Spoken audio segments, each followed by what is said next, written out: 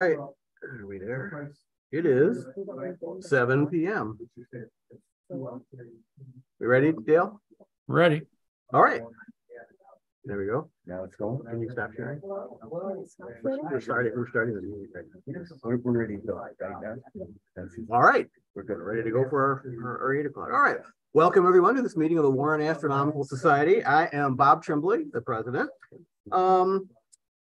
This is our new meeting time, 7 p.m. and I think everybody's been pretty pleased with it.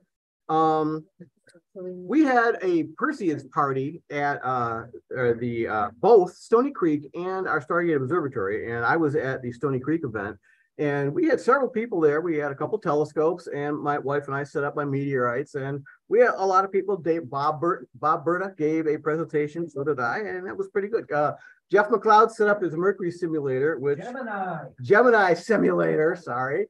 And how many did you run through eventually? 22 crews. 22 crews. Wow. So if you haven't seen that thing, it is fantastic. We have an event coming up at Kensington Metro Park on the 29th. I may have gotten a volunteer for that. I'm not sure. I think there was some confusion with the August 12th event at Stony Creek. So I will send out another email to the membership. They just want a telescope or two and somebody to give a sky tour. No biggie. The annual awards banquet is going to be at the Ukrainian Cultural Center Monday, December 11th from 6 to 11 p.m. Thanks a lot to Mark Kedzier for organizing all that. Yay! Give him a round of applause. Thank you. And our speaker is going to be John Blum, and thanks to Dale Parton for organizing that. I actually like to talk to him about that. I can't wait to hear him talk. So that's pretty cool. So our next open house and star party is at Stargate Observatory, Saturday, August 26th. Be there at dark 30.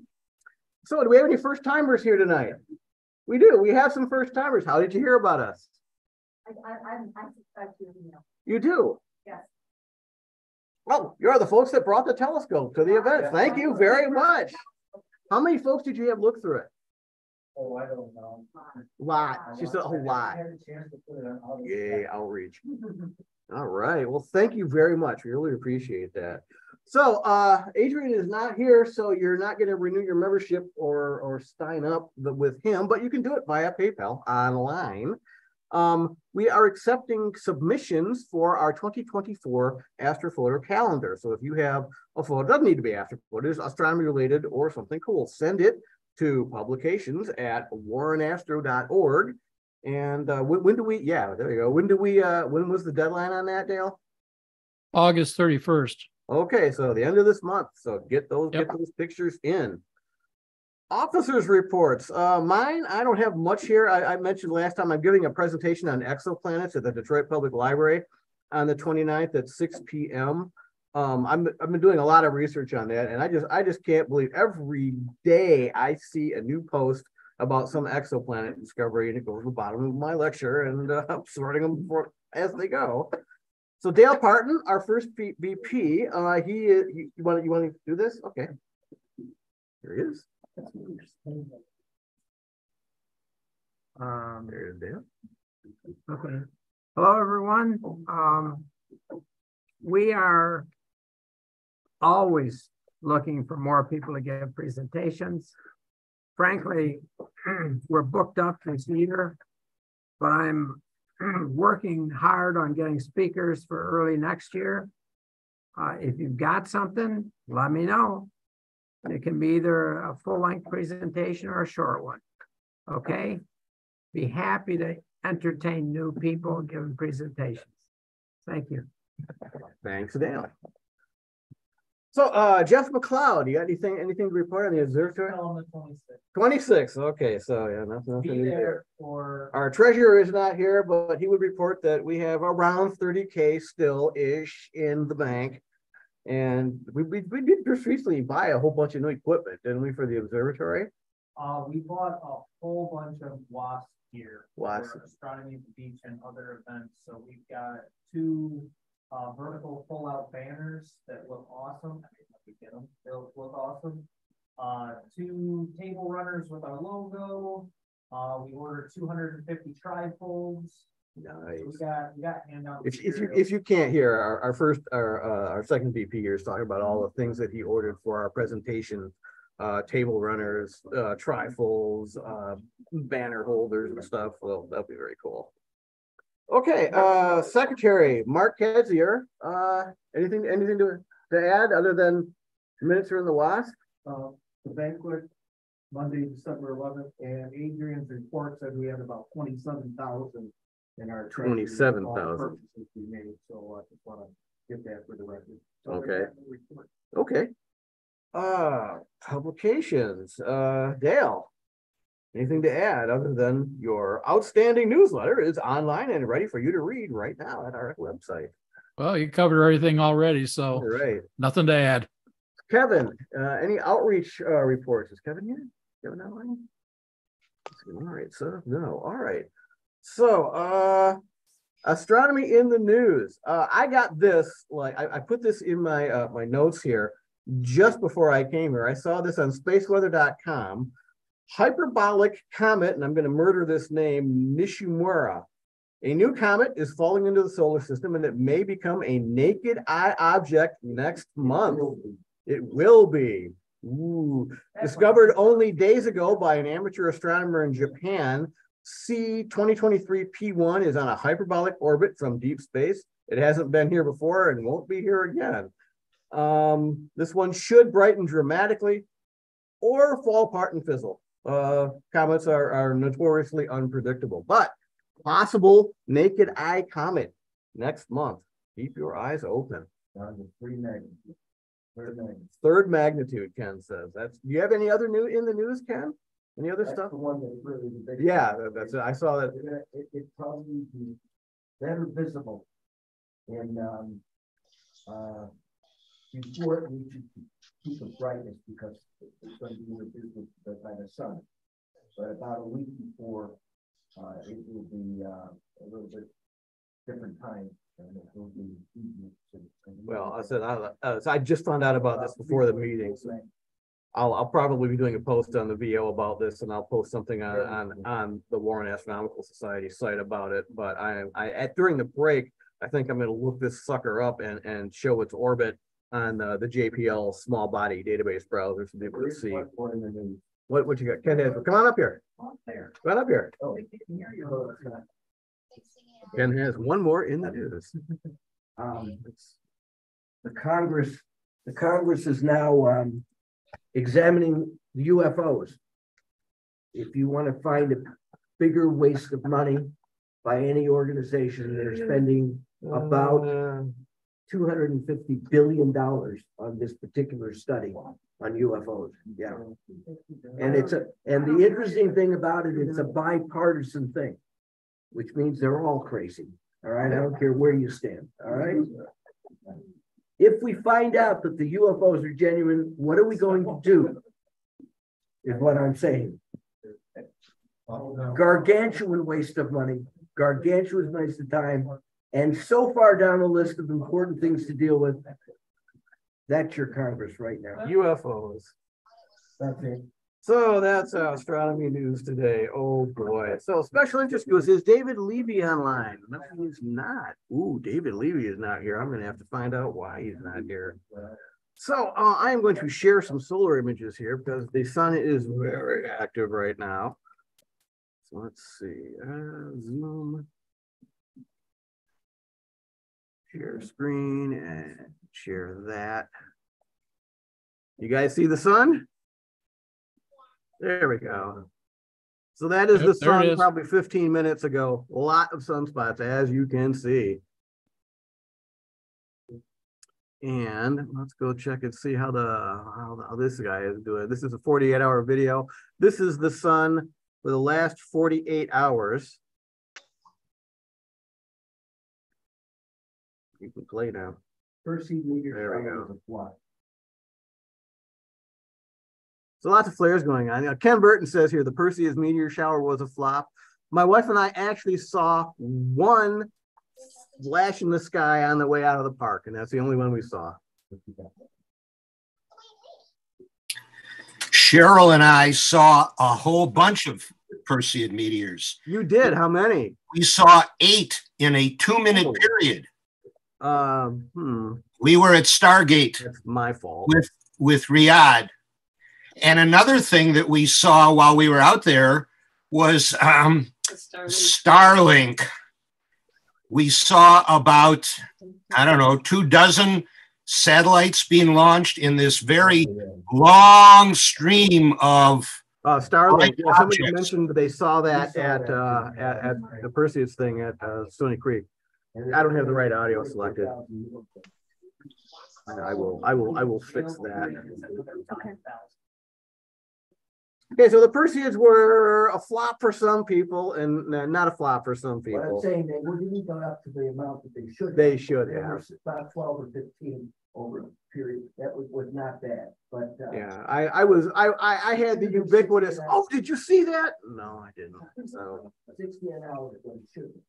I did have that happen. All right. So, do we have any astronomy questions from anybody in the audience? What do you got? These comets that don't come from the solar system, where are they coming? They are coming from. Okay. The question here from the audience was: these comets that don't come from the solar system, where do they come from? And the answer is they come from another solar system. They are probably ejected by close encounters with stars or planets, or our sun going through somebody else's Oort cloud or whatever. They come from out system. Heaven only knows where they came from. So I just found out about this afternoon. I haven't seen anybody try to trace it back to where it came from. I'm sure you'll see that in the next couple days. But. Yes, what do you got? Besides the Perseids, any other meteor showers? Besides the Perseids, are there any other meteor showers? Yeah. Lots and lots, and I gave a presentation on that. 2 major ones. All right. I can send you a link. What? 3. The Perseids are the largest. You can go to, let's go to this. The question was, we're talking about meteor showers here. You can go to amsmeteors.org. I'm going to go there right now and share it. That is a site I go to for meteor showers. That's the American Meteor Society, amsmeteors.org. I will share that link in chat. If I can find the chat. Okay. All right, so there is amsmeteors.org. You get one and the other one is the leader. You have the last one. All right, I'm going to share this screen. See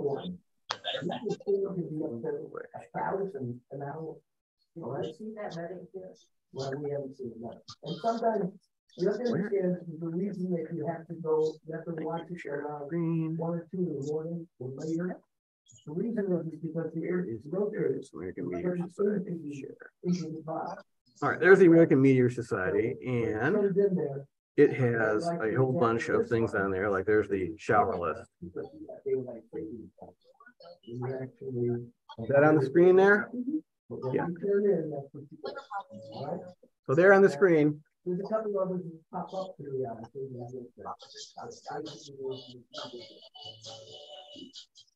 Okay, on the screen there, this is the American Meteor Society. This shows the major showers. There's a whole bunch of minor showers.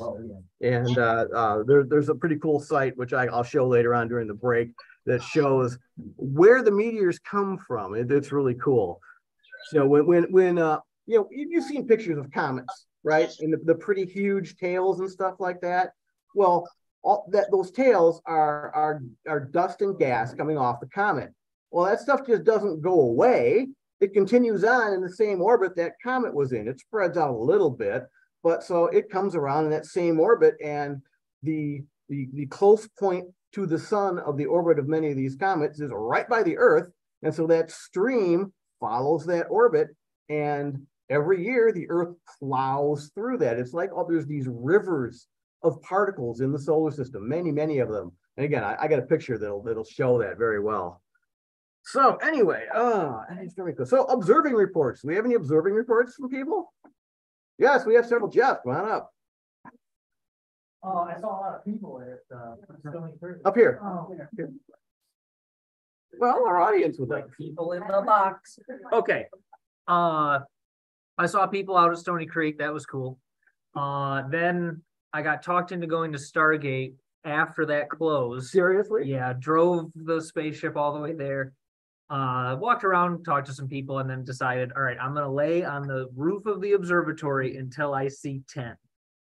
So I laid on the observatory for about 40 minutes, finally saw 10, got to come back down and go home. But the other reason that I rose my hand is I want to proselytize for astronomy at the beach real quick.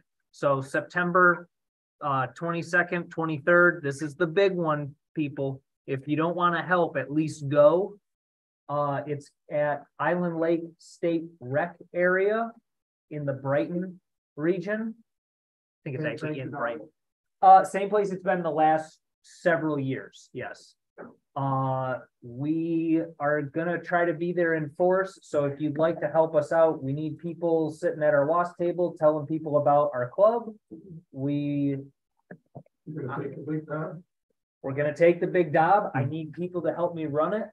I've got transport, I got assembly, I have a few people, but it's a lot easier when we have 3 or 4 people to run that scope than making one person walk up and down that ladder all night. I know I've done it and been wrecked. It's a super fun scope to run. Or bring your own scope on behalf of the club. We'd love to have you. Or just bring people, tell everyone. This is our Super Bowl, people. This is our website. This is the website for Astronomy at the Beach. If you search Astronomy at the Beach 2023, you'll find it, or you can, I'll put the link here in the chat, but we're stressing the solar eclipse this year, and our guests are Jesse Mason and Paul Gross. So be there or be square. It's a great event. Thank you, Jeff, for bringing that up. I should have brought that up earlier. Okay, so do we have any other observing reports? No observing reports? All right. So at this point, we can take a snack break. Oh, really early. Since we're breaking, I will say, I gotta say it to the people. Oh, we're saying if you didn't come out really late on the 12th for the Perseids, you kind of missed out. Riyadh, we put the Fino viewers on that scope, and we were looking at Saturn and Jupiter. Ooh la la! I mean, so good, so good. It actually turned out to be a really nice night. Despite if you just kind of switched gears and said, okay, screw looking for meteorites, let's just do some normal astronomy.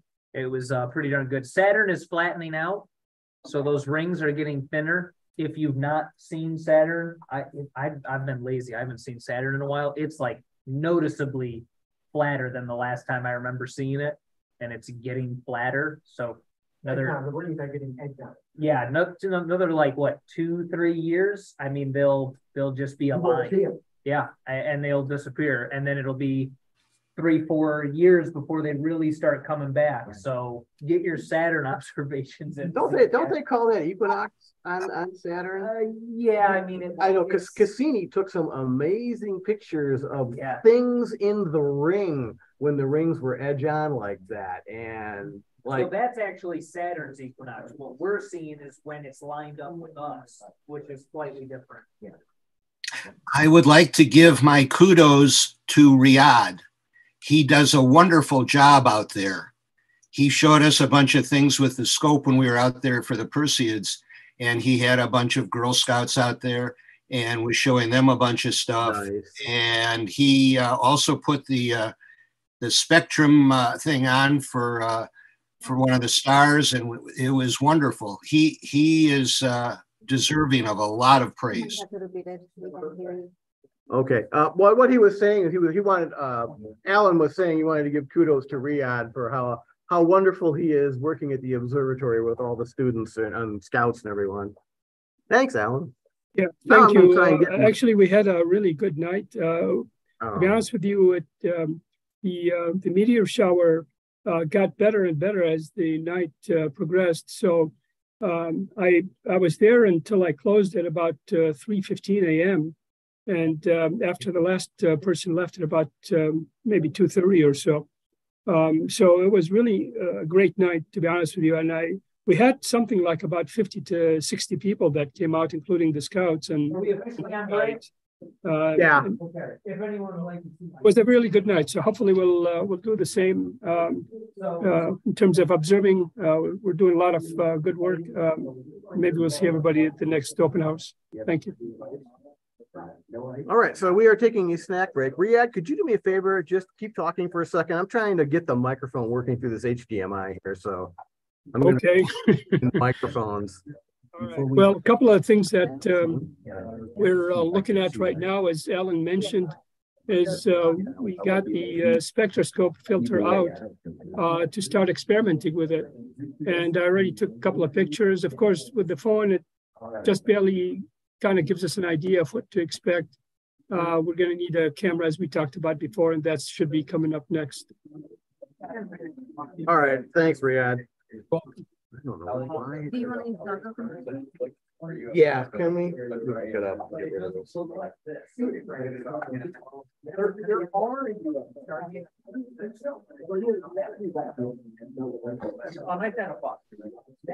We're gonna be swapping my PC out for the club PC here. Hopefully we can get the audio projecting inside here. I've got way too many microphone objects competing with each other here. Riyadh, what filter are you using for your spectroscope? Yeah, I think I heard a question about which filter we're using. This is the spectroscopic filter that I purchased a few months ago. And basically it acts as a spectroscope, and then you can take images of the spectra of the star. And we also purchased, I purchased a software that will analyze it, analyze the spectrum. So you end up with the ability to be able to actually look at these stars, image them, and analyze their spectra. So that's something that should be of a lot of interest to a number of people. And you can see get a taste of what it's like to do real astronomy, and which is could be a lot of fun. What wavelengths are you filtering for?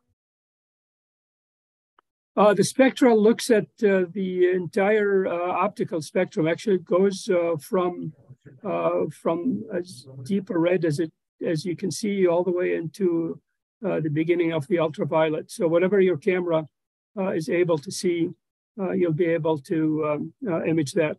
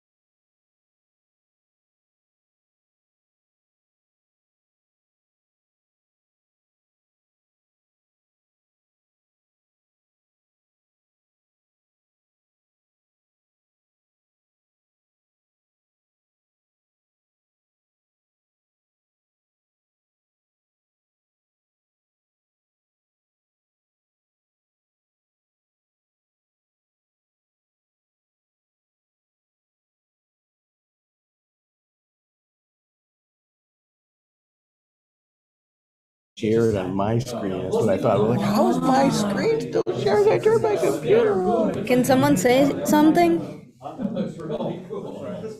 Something. Does that work? Can you hear me? I just heard it through there. Through there? I heard it through there, yep.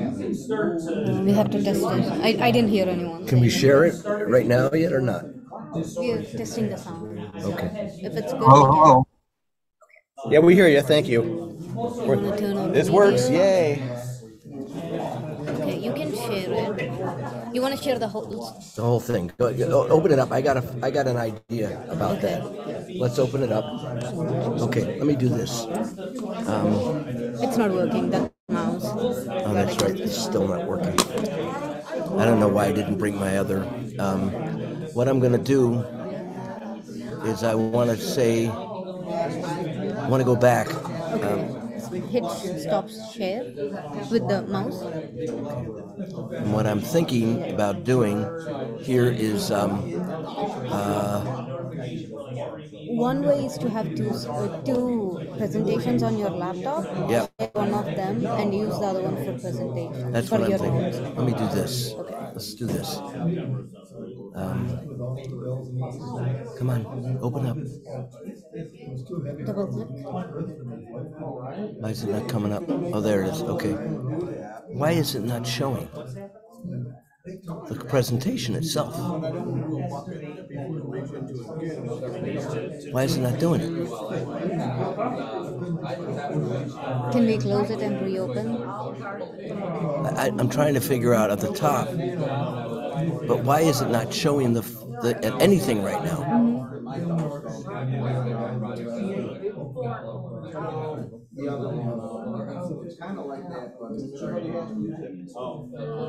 No, I think just go ahead and quit Keynote. Okay. Open. Quit it again. Yeah, Do it again. yeah. Okay. Because it did try to open and it was in the presentation. Okay, there it is. So what I want to do is Question for you. quick, because I got to Okay, figure let's this out. do this first. Okay, so Ken, we see your name, only your name. I got you. I'm working on it. Play. And it's just not doing it. It just won't show it. Come on, you stupid Okay, thing. stop. Maybe go to slide. I don't want We that. did see it before. We saw your presentation stuff before. Alan, I got it.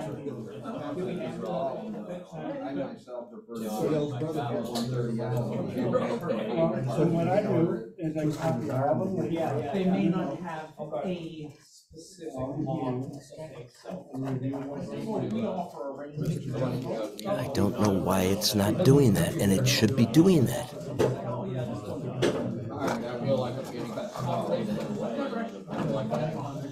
This is killing me.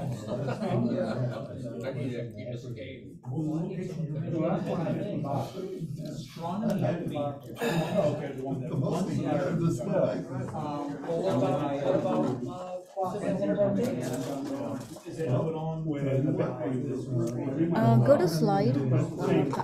Go to slide and click on go to. Are you looking? It just says next slide and last slide, but I don't want that. I want that. I want the. Okay, let's try hitting escape. What? Just hit escape and see if it does. Okay. Let's see. View. Oh, okay. Here we go.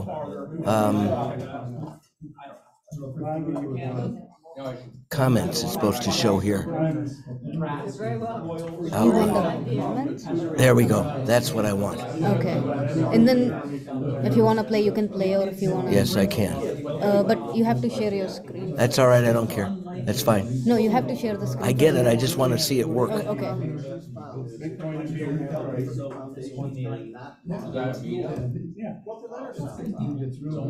Okay, that's what I wanted to do first. Okay, so, but it's not doing it now. It's not doing what I want it to do. There it is. That's what I want. Okay, so now we're going to share the screen. And I want to get back to the original. I want to go back. Back! Back! It won't do it. Go back to view. View at the... No, with the mouse. Oh. Come on up here. Navigator. Go to the first slide. Or whatever slide you want. Okay, that's what we're going to have to do, right? Yeah. Presentation type. You want it self-playing or? I'll play it. Okay. I'll push it. Okay, I think it's all good. Just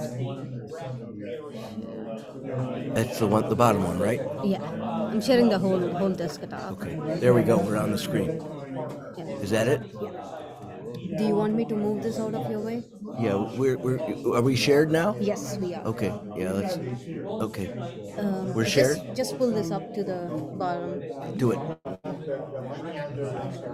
That's what I want. Perfect. You can put it up top if you You want. want it top? That's good. Okay. Okay, so now can they see it is what we want to know.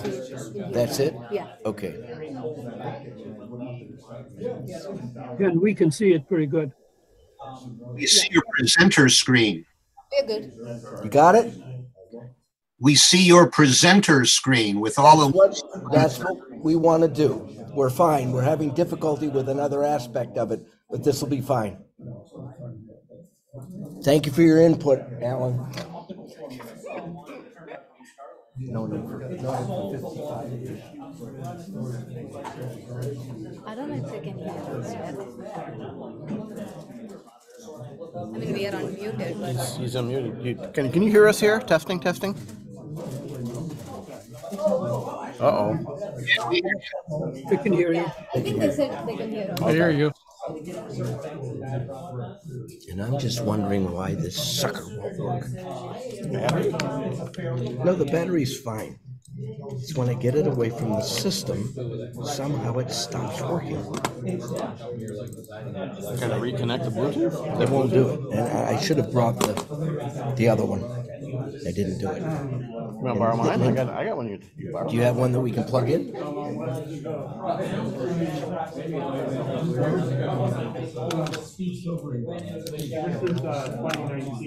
Oh, you're a champion. However, it's got a stit in there. Slot? And this is for the power. Got a USB slot available? Let me see if I... No, it won't go.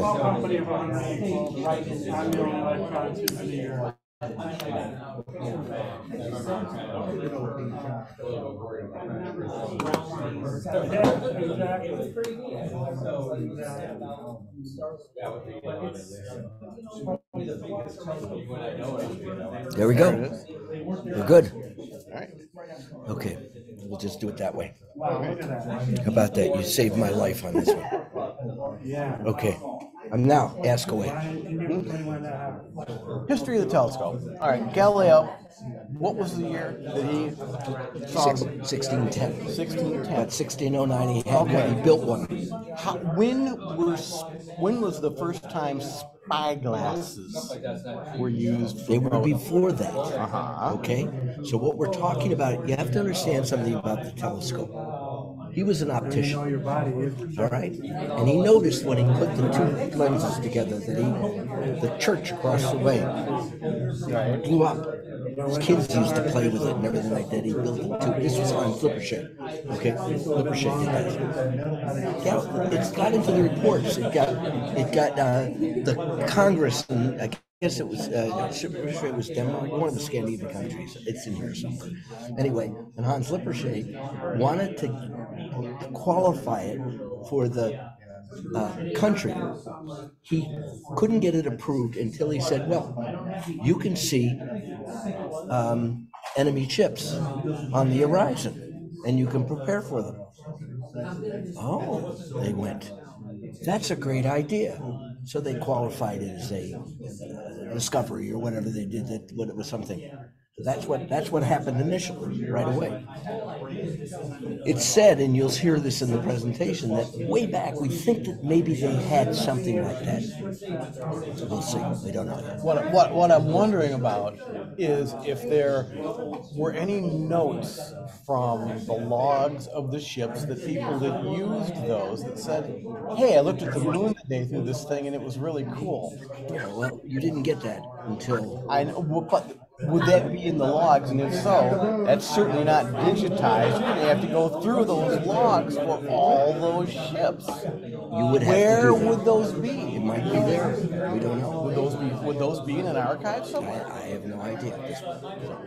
That's going to be one hell of a research project. So we are ready to go with this whenever you're ready to go.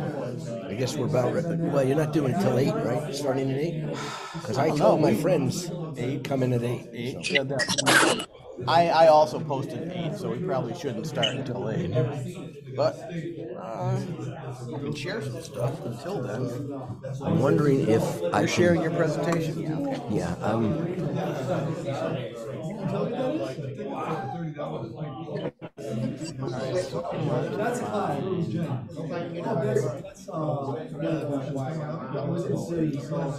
wondering if we go down here, if that will work. Yeah, it will. That's what I want. Okay, we're good. I love it. Looks like we're gonna get it.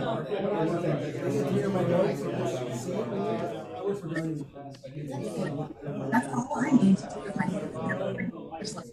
It's awesome. I always look at what could be better? It's to our boy Blue. The finest natural ingredient. We'll need first. To you and your daughter here. Because when you food my favorite. Some days I cover up because of my moderate to severe cancer.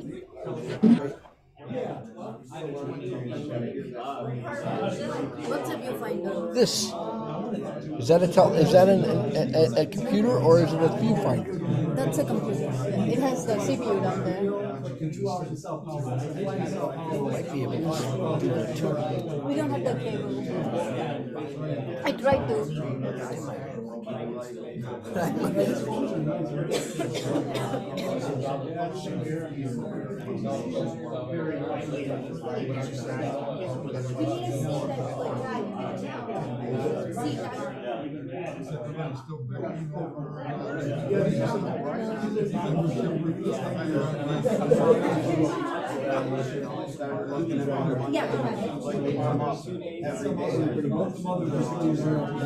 Maybe it will work. I'm not sure.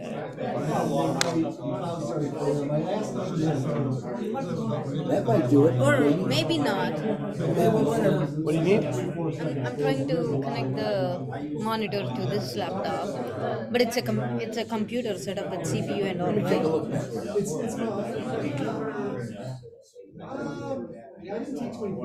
Yeah, I don't think we can. Maybe. No. I can tell you that right now. No. I think.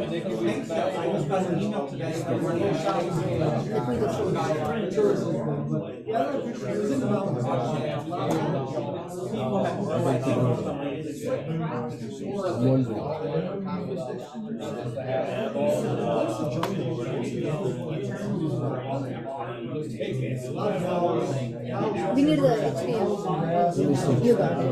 I don't think it's no. Wait a minute. Wait. Yeah, that's the HDMI. That's the same type? Let's give it a shot. Yeah, it's the same type. It should be.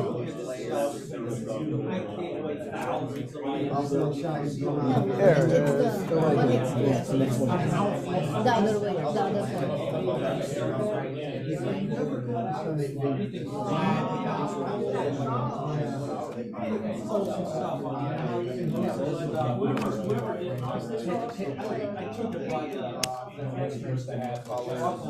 20 light years away.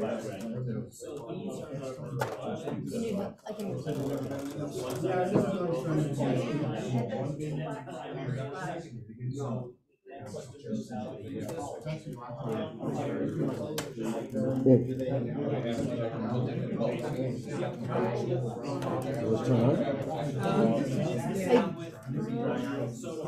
It's on now. It's on. It was on. I saw a flash. Oh, okay. It's showing up? It did for a second. Did it start? What's it doing? Oh. Power loose. There it is. The power was loose. What do you got? Well, I got the power light anyway. But there you go. Okay. Fed monitor status. Signal not found. Check the video cable. Do we? Wait a minute. We're not plugged. Are we plugged into here? We are. We are. You have to extend or duplicate display? What? You have to extend or duplicate your display? I can't hear you. He said, do you have to extend or duplicate the display now? I don't know. I don't think it's gonna do it. It's a good try, though. Good try. I wonder if... What was the thing you used? I got time. What was the thing you used to look to see if I was on it? What was the thing that showed the two screens that they showed? It may show a third one. The one that showed which one you choose to show. Like the share or? No, there was this one that showed the screens, and we picked one. The share Yeah, option.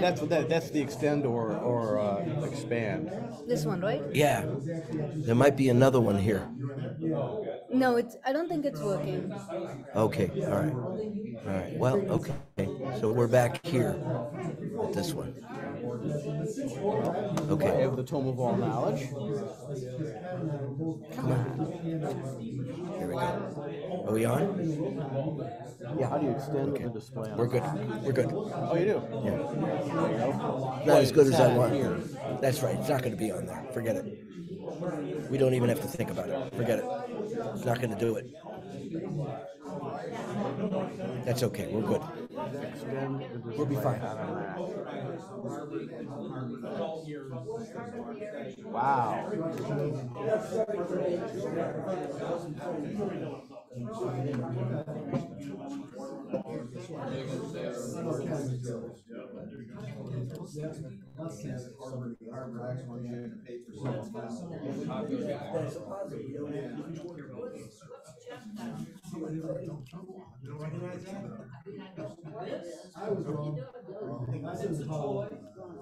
Hey, Ken?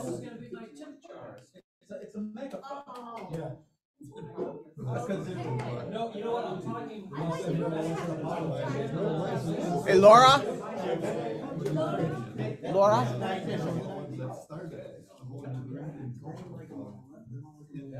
This is the site I wanted to show you. This is meteorshowers.org. And what this does is this shows the stream of particles. That's the orbit of the comet where they came from. Brilliant. Oh, there's go. I can't believe you could find all this stuff. This is, well, I did a presentation with this live one, but there's the orbit of the Earth right there, and as you can see, it plows right through that stream of particles. Now, I believe from what I've heard that every 11 years or so, those particles are really, really dense when it goes through, but they all look like this, but it's just, that's the leftover comet particles. Isn't that beautiful? Isn't that cool? And there's, you can see Are they there all the time?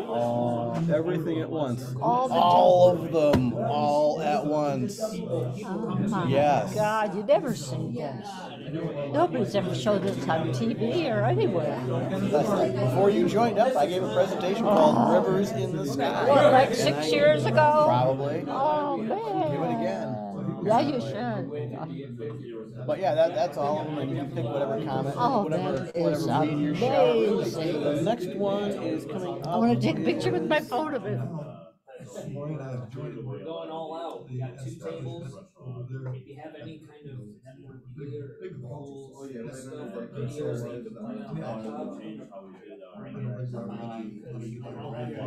This is all the comets.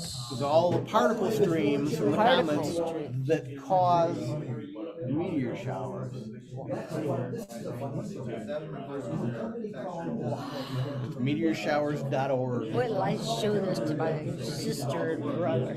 I'll put this in chat too. You're not going to get that. Zoom meeting. And our solar system is right there.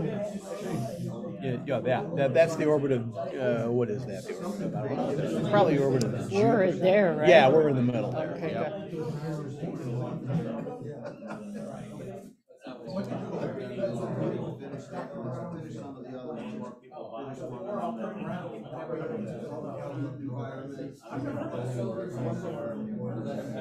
Well, you really get to see a lot, don't you, being part of that Italian I actually forgot to tell about that. Have you ever seen a documentary called Starmen? It was about 4 fairly old astronomers. Yeah, I haven't heard of it either. Only one of those astronomers is still alive. He emailed Brother Guy last week with a story he wanted posted because the Vatican Advanced Technology Telescope, which I help support, is celebrating its 30th anniversary, and he wanted to post about what is advanced in it. And he posted that. He sent Brother Guy the text. Brother Guy sent it to me, and I do this a lot. I take the text, I reformat it, I add some relevant pictures, and I added an about the author at the bottom, and I went and I found a YouTube podcast interview with him, and I included that on the bottom. History all together for the rest of us. Brother Guy wrote me back and said, "Here's some fan mail for you," and I'm like, "What?" This guy wrote back and said, "I want to compliment the person or persons that created that post." And I'm like, "Oh my God!" Oh, that's good. That made me. Excellent. I mean, where else would I ever see that unless you had done that? All right, you convinced me. I gotta give that presentation again. It's a short one anyway. You ever seen this?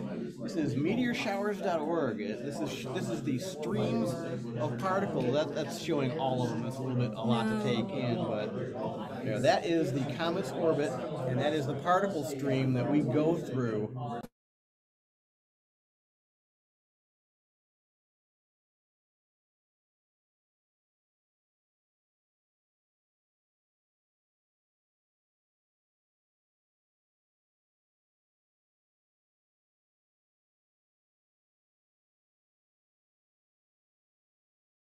We just lost audio.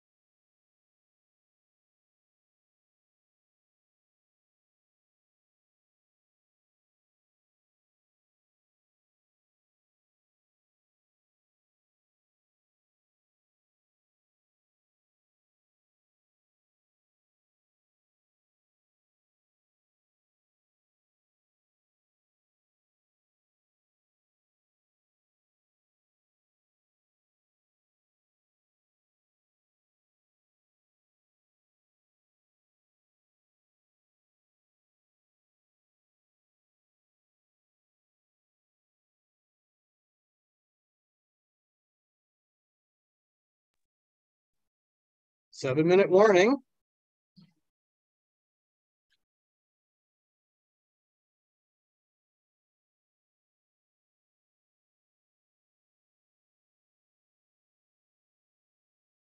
Yeah, they can hear us now. Okay. I am muted. Yeah, but someone in the chat said they muted everything in the meeting room. So we just lost audio. By the way, that's wrong again. What? What? I've changed the whole thing, but it's not, this is not part one anymore. I can do this right now. You have 5 minutes to kick that out. I'm just gonna take it out.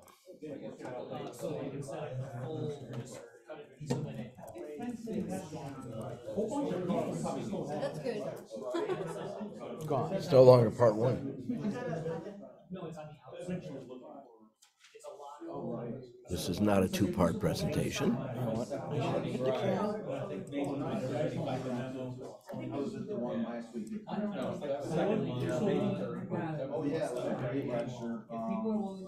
I go out for like snacks every third Thursday here, and every yeah, twice a month, and then every fourth Saturday.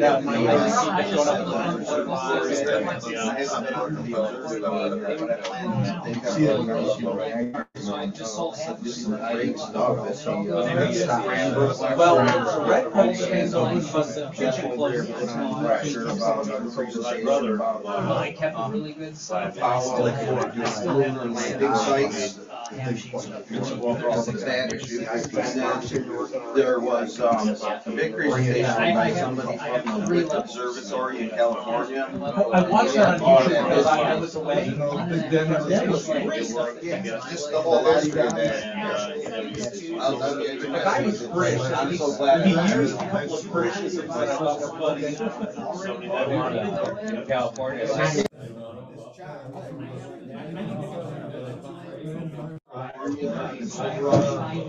Oh, yeah. That was pretty easy, wasn't it? I changed it the way I like it. I changed it the way I like it. Okay. Your Siri was activated. No, of course. The other one. On the laptop. Oh, it's working now. Just close it. Nothing.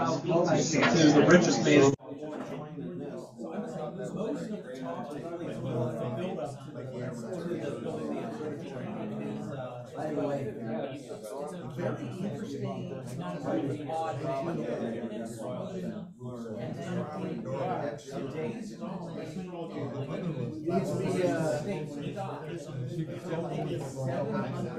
Some newfangled technology or old fangled technology?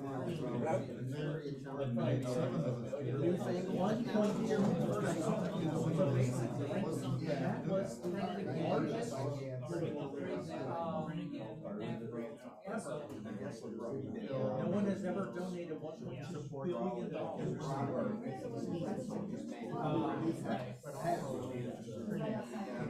for a telescope like the Palomar or European or whatever. There were other ones that were invested in hundreds of millions. We're expecting the largest abstract building of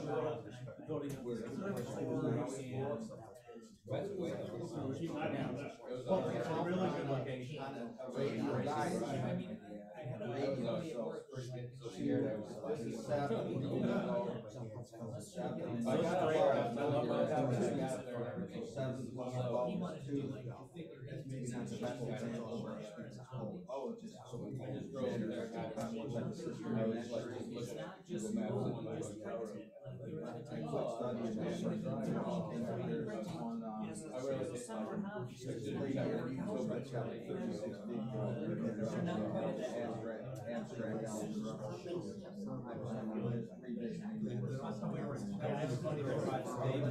That's like maybe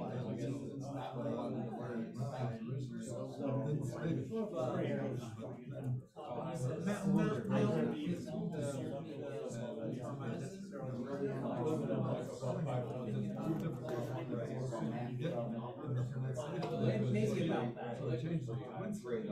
2-minute warning.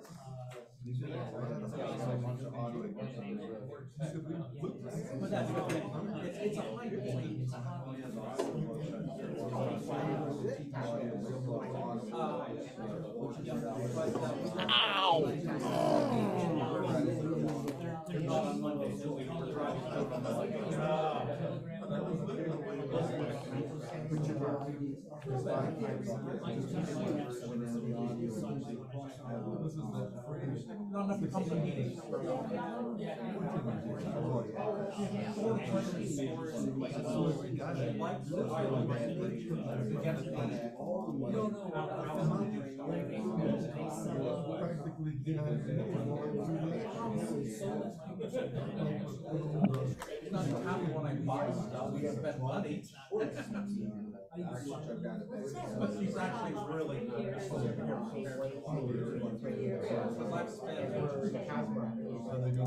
a lot more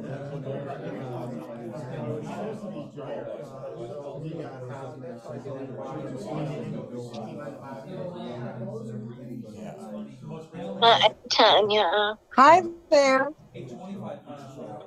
Good. How are you? Oh no. What did the doctor say?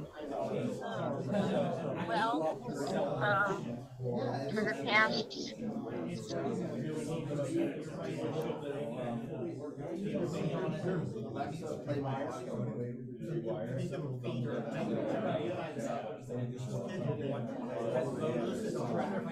Okay, 1 minute warning. Get your drinks and get ready. We're going to be starting up in just a second here.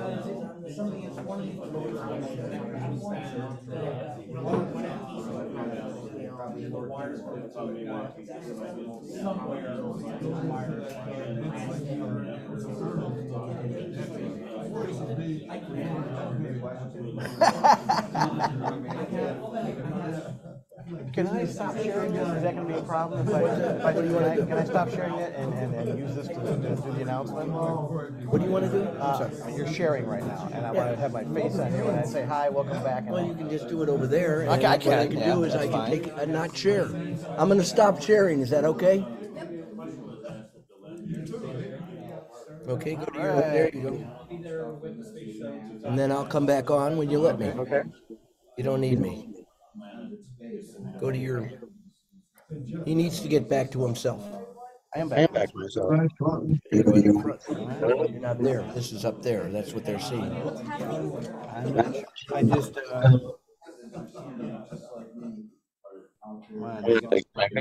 here, so all right. But it's not up there. That's where it's supposed to be, right? You want to connect your laptop? Oh, that's not on the. I gotta do it on yours. What's that? I have to do it on yours on Zoom because. Okay. Because of the HDMI connection. You do that. I don't want to do that. You can shut it down or do whatever you want. Tab over to Zoom really quick. There you go. All right. You just want to talk? Yeah, that's it. I'll just start the video. There you go. You're up. All right, everyone, we're going to start here now. Dale. Okay, hi everyone, welcome back. Station identification. This is the meeting of the Warren Astronomical Society, and this is our feature presentation. And here is our first vice president to introduce our speaker. Thank you, Bob. I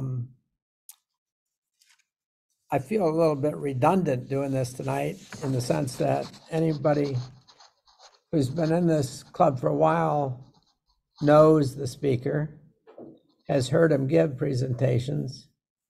Ken Bertin has been into astronomy for close to 70 years. He's held offices in this club, including president. He's received awards from this club, the Searle Award and a lifetime membership in the organization. He has been to dozens of eclipses of the moon or the sun.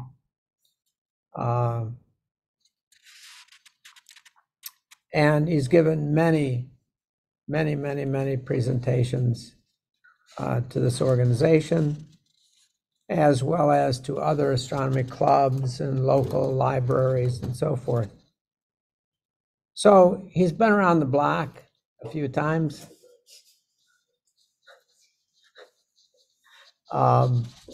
His topic tonight, the history of the telescope.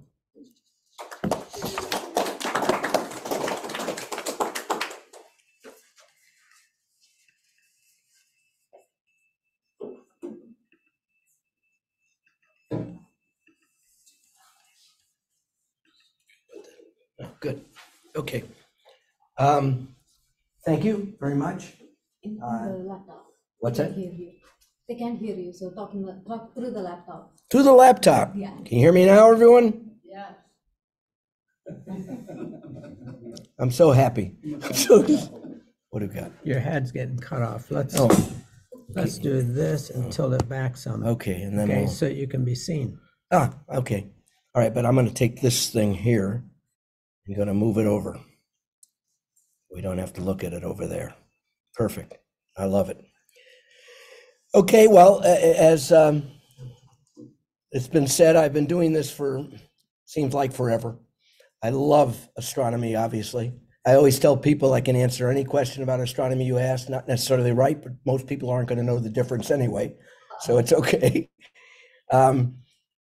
The telescope, of course, is what really kicked the hobby of astronomy and the science of astronomy in the butt, is what it did. It made it really for everyone. I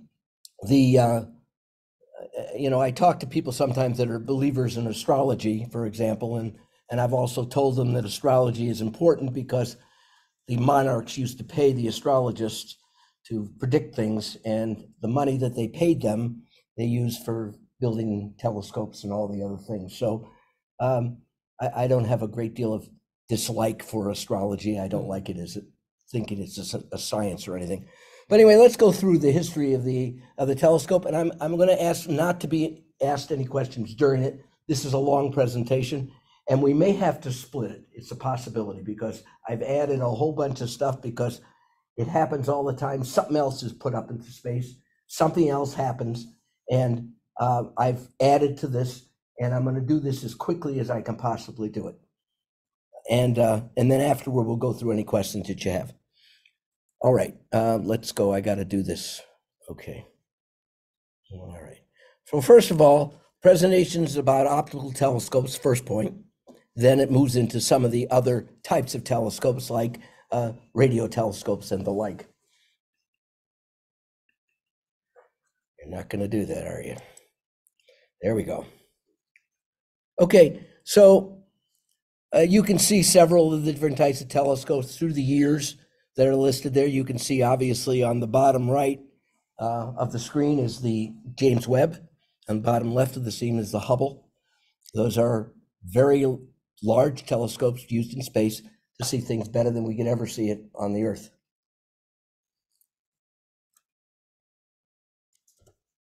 It worked. Well, you got to go back a long, long time. You got Claudius Ptolemy in CE 90, and then he lived from CE 90 to CE 168. You had Ibn Saul. You know something? We're not getting the writing on this one here. Again, do you have any idea why? We're not seeing on the bottom. It should be. Well, let's see what we do here. You can see some writings from the past about. It's not showing what I needed to show.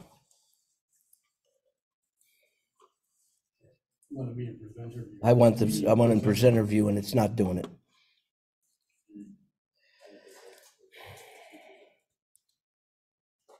This is what I wanted, and I don't know why it's not doing that now. You just have to manually scroll. That's what I'm going to do. Yeah. Okay, that's what we're going to do. Let's go back here. Optics go back before recorded history. Simple lenses made from rock crystal have been found in the early human digs. The 2nd century CE Ptolemy actually wrote a thesis on optics. In that thesis, he wrote about the properties of light, which included reflection, refraction, and color. The Persian scholar Ibn Saul, who lived in the 10th century, he made refined and made refined descriptions about optics. And by the 12th century in Europe, reading stones, actually magnifying lenses, were in general use. Lenses used as burning glass black glasses are documented during that time. By late in the 13th century and early in 14th centuries, specimens had been developed for correcting long-sightedness with convex lenses. These were invented and developed in northern Italy. By 1451, Nicholas of Cusa, a German philosopher, theologian, and jurist, astronomer, had developed the concave lens for nearsightedness. The combination of convex and concave lenses may have been used in simple telescopes by individuals of the time. So the telescopes goes back quite a ways. Earlier, Robert Grotesque, the initiator of the English scientific tradition and one of the first chancellors of Oxford University, wrote a special treatise somewhere between 1230 and 1235 called De Iriide, concerning the rainbow. In it, he said, quote, "These part of optics, when well understood, shows how we make things a very long distance off appear to be placed very close.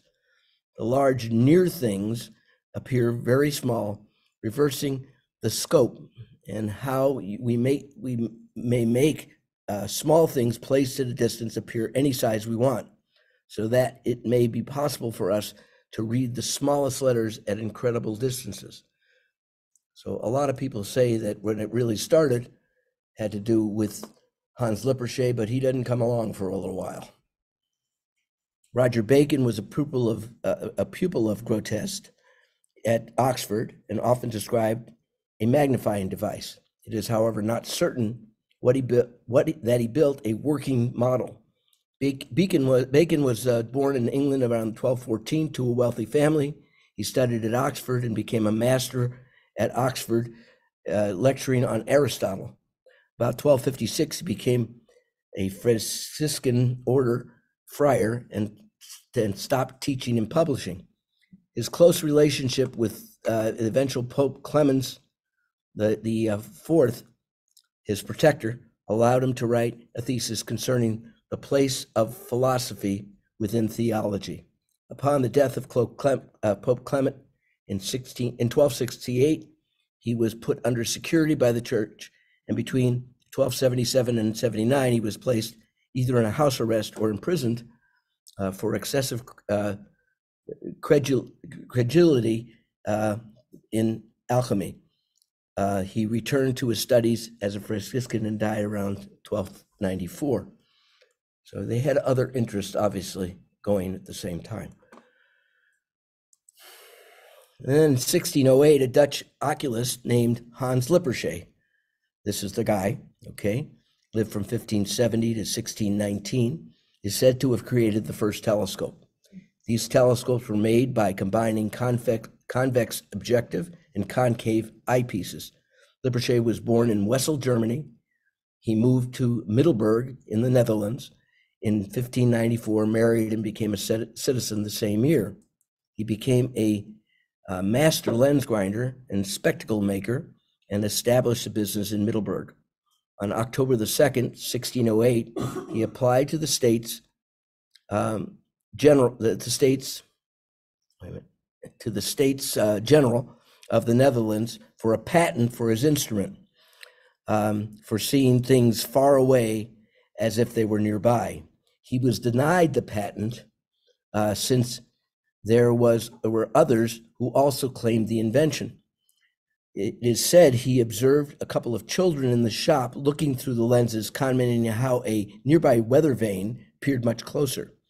Others said he took credit for the discovery made by an apprentice or stole the idea from another person. He was handsomely awarded by the Dutch government for copies of his design called a Dutch perspective glass. Little is known about the rest of the man's life, except that he spent his entire life in Middelburg and died in September of 1619.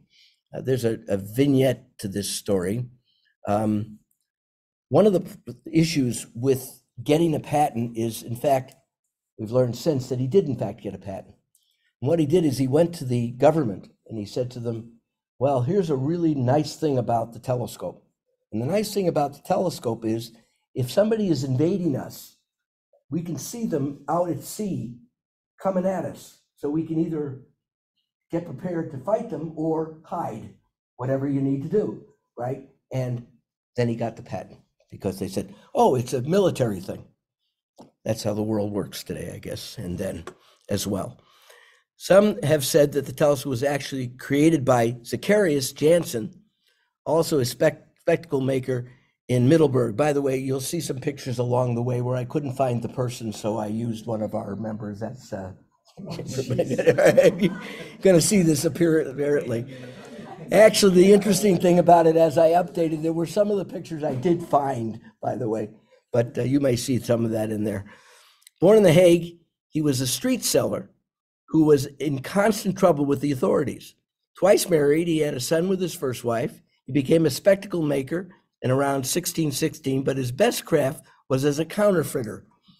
In the years 1613 to 1619, Jansen was tried several times for counterfeiting coins. Jansen grew up right next to the Middleburg Mint, where his brother-in-law worked. Jansen learned to mimic the process of manufacturing money. He fled to a village, to the village of Armuden. It's Arnermuden. I've always had trouble with that one. To avoid the penalties for counterfeiting coins, but continued counterfeiting coins there. 1619, he was arrested. He was arrested for owning counterfeiting devices. One could have been sentenced to death for this crime, but since the father of the town, bailiff, was found to be an accessory, the legal process was delayed, allowing Jansen to flee again. After the case was dismissed, Jansen returned to Middleburg in 1621. He remarried after the death of his first wife, and they moved to Amsterdam in 1926. In 1928, he was bankrupt. He did live for a while next door to Lippershey and could have contributed to the telescope's invention, but there is no proof of that. Earlier in 1595, while assisting his father, he was involved with the invention of the single lens optical microscope.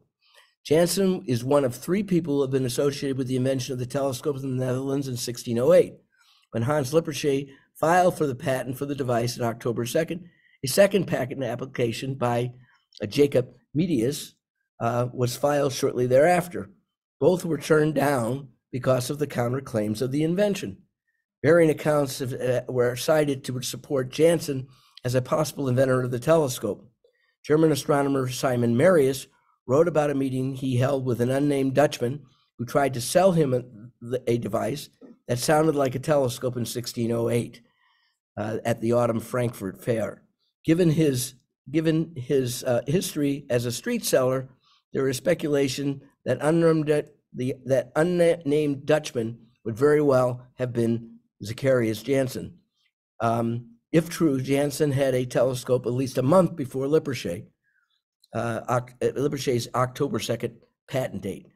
William de Borel, who visited Middleburg to research the invention in 1655, interviewed Jansen's son, Johannes. Borel concluded that Jansen's telescope was probably finished in 1610. There are other claims that Jansen constructed the first telescope in 1604 or even earlier.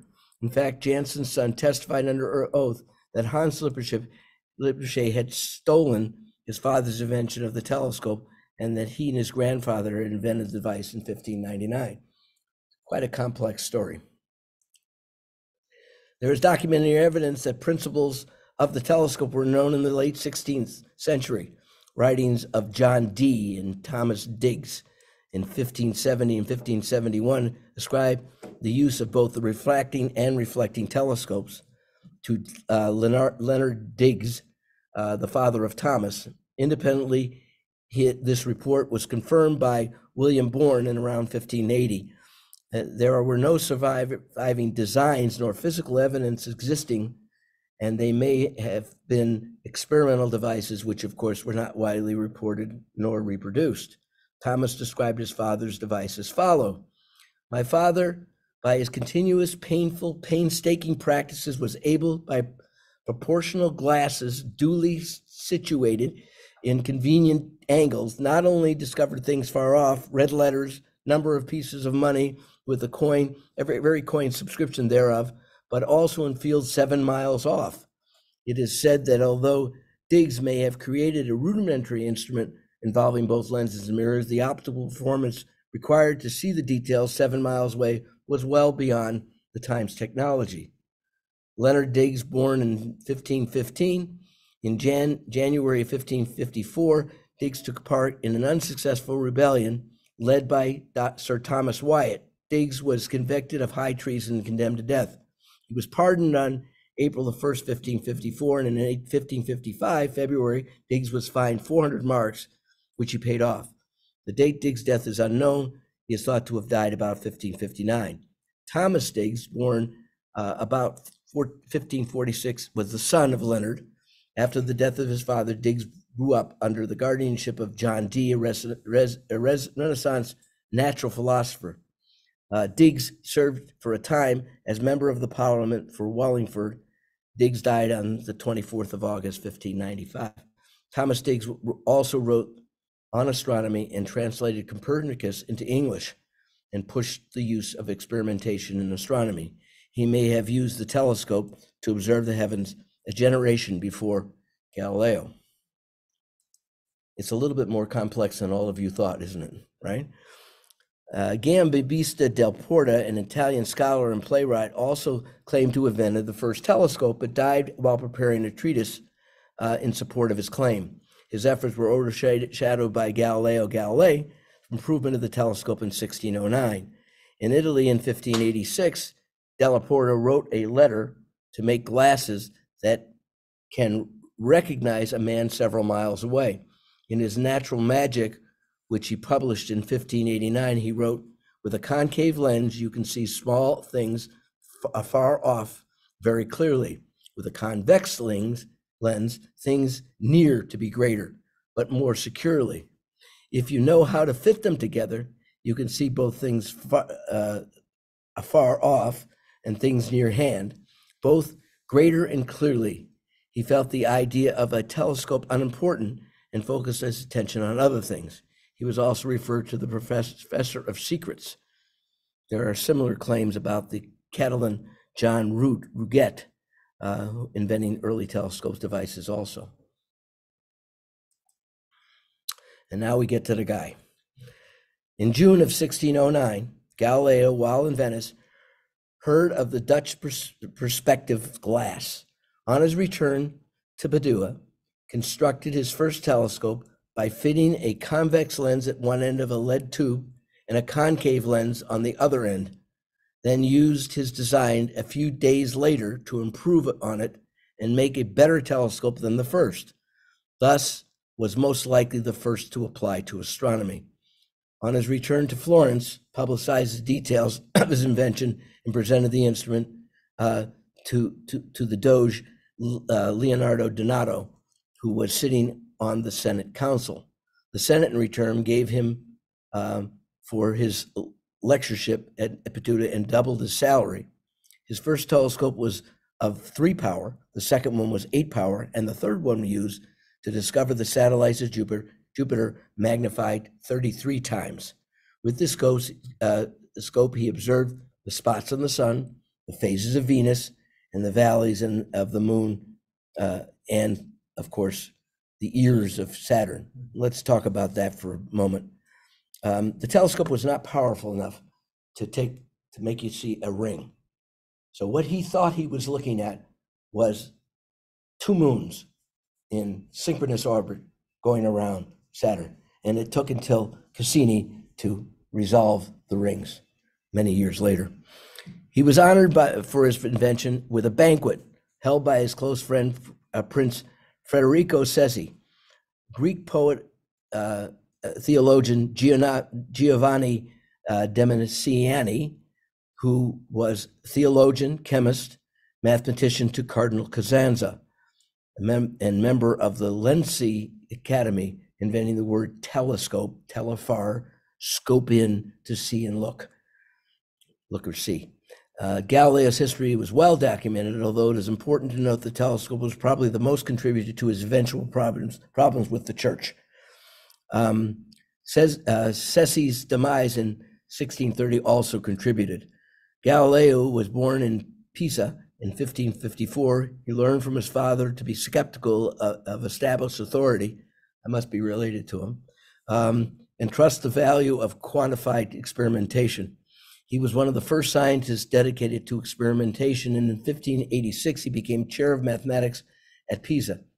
From 1592 to 1609, he was professor of geometry, mechanics, and astronomy at the University of Padua. As said before, in 1610, after learning of the invention of the telescope, he developed his own and studied the planets, moon, and the sun. 1615, he met with Cardinal Bellarmine, chief officer of the Inquisition. The cardinal insisted that the Pope wanted Galileo to treat the heliocentric theory just as a theory, and Galileo agreed. When Pope Urban ascended to the papacy, being an old friend, Galileo visited him at the Vatican 6 times and got him to agree to allow him to publish a book discussing heliocentric theory, but only as a theory. Unfortunately, Prince Ceci had passed away in 1630, like I said, when the book was published elsewhere. The Jesuits, who didn't like Galileo, began with influence Pope Urban to try him, and he spent the rest of his life under house arrest. It's a sad story about that guy, but again, no surprise. These are on top of each other because generally this thing brings things in, and I can't get it to do it right now. So bear with me, most of it will be explained. Johannes Kepler described how a telescope should be made in 1611.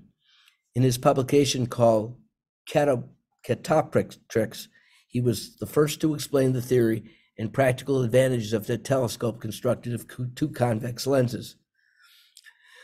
Jesuit Christopher Scheiner was actually the first who constructed the telescope in this form. He turned out to be Galileo's chief antagonist at the trial. Later, Christian Huygens and Johannes Hevelius based their telescope on his design. I will not detail Kepler's life since I've given a full presentation about him at another time.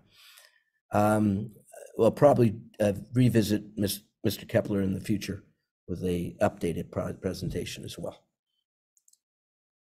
Christian Huygens in 1655, telescopes were being built on Kepler's design. These telescopes were powerful but extremely unwieldy, and although Christian Huygens was able to resolve for the first time the rings of Saturn, by the way, it was him, not Cassini. He was close with Cassini. It was difficult to use, kind of spectacular to look at, impossible to look through, they always said. He employed compound lenses as eyepieces for the first time. Christian Huygens was born at The Hague in the Netherlands in 1629 to a very influential family. Taught by private tutors, secured by his wealthy father, he was exposed early to the French philosopher and mathematician René Descartes. He studied law and mathematics at the University of Leiden and the College of Orange. In 1663, he was elected to the Royal Society and was a contemporary of Sir Isaac Newton. Though he respected Newton, he oftentimes disagreed with him, as did many. In 1654, he shifted his attention from mathematics to astronomy.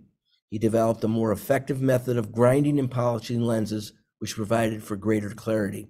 He was involved in the study of light and its properties, and was the first to produce that light travels in waves, and was instrumental in calculating the laws of reflection and refraction. Newton rejected the theory and favored the explanation that light was composed of several small bodies moving. Today, light is understood to have both attributes of waves and particles, obviously. Prior to his death in 1695, he wrote a book, Cosmotheoris, which speculated on extraterrestrial life. The first powerful telescopes developed with Kepler's construction were made by Huygens and his brother, with a 2.24-inch objective and a 12-foot long focal length. It was with this new adapted telescope that he discovered the rings of Saturn and the Saturn's moon Titan. Telescopes made of Kepler's design were limited in their sharpness and chromatic aberration. The only matter in which the aberration could be solved for high magnifying powers was to create objectives with very long focal lengths. Giovanni Cassini discovered Saturn's fifth satellite, Rhea, in 1672 with a telescope that was 35 feet in length. The aerial telescope was developed because of the difficulties with focal length. Talk about that more in a minute. Around the same time, Johannes Hevelius had built a 150-foot behemoth, which Edmund Halley described as just barely useful. Besides having really long tubes, these telescopes needed scaffolding or long masts and cranes to support them. As a research tool, it was virtually useless in that the tube flexed and vibrated and sometimes collapsed. Hevelius was born in 1611 to a wealthy family. He studied jurisprudence at Leyden. Upon the death of his father, he took over the family business brewery, but by 1641, he had set up an observatory on the roof of his home. At the time, it was the largest observatory in Europe. He built high-quality lenses with which he studied the topography of the sun, the moon, and the planets.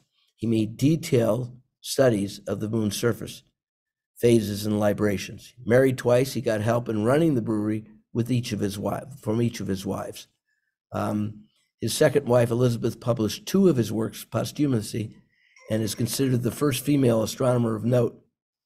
Interestingly enough, Hevelius decided not to employ telescopic lenses on his sextant, which had made much this chagrin of other astronomers of the time, particularly with British astronomer Royal John Flamsteed, who discredited nearly everything Hevelius produced. Hevelius spent a lot of time as a municipal administrator while manufacturing his observatory. His observatory instruments and books were destroyed in a fire in 1679, and he died of a stroke in 1687.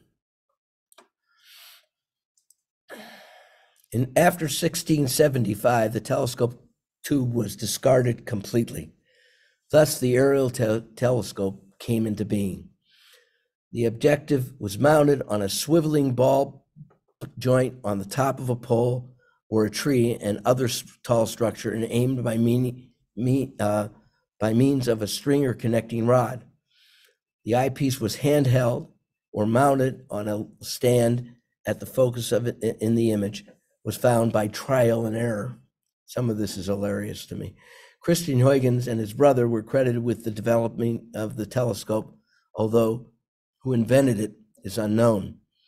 The brothers Huygens made objectives as large as 8.5 inches with a 210-foot focal length. Andrea Oshout made telescopes with focal lengths as large as 600 feet. Difficult to employ, Cassini did discover 2 Saturn satellites in 1684, Rhea and Enceladus, with an aerial telescope 136 feet in length. I gave a presentation on both Cassini and Huygens for your edification at some point in time. Again, the history of the curved mirror used to form the image probably goes back to the time of Greek scientist Euclid. There is no question that it was studied intensively by Alhazen in the 11th century. His main work, called the Book of Optics, being known mainly through a 13th century commentary by Kamal al-Din al-Farisi, with a Latin translation was produced later in the 13th century. Giovanni Francisco Segredo, along with his best friend Galileo, and others discuss building telescopes using a mirror as the image forming the objective. By the way, Sagredo was honored by Galileo by using his name for one of his characters in the great manuscript dialogue concerning the two chief world systems.